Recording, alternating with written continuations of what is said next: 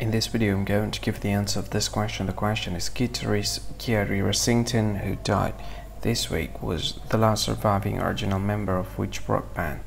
Now I'll give you the answer of this question, and the correct answer of the question is Leonard Skinner. Well, that is the answer of the question.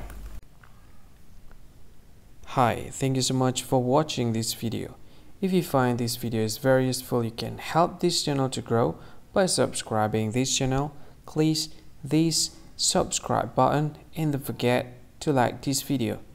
And if you find this video is not really good, or you don't really like this video, or you kind of feel that it's a little bit offensive or something like that, you can click this one, dislike button. You can do that anyway.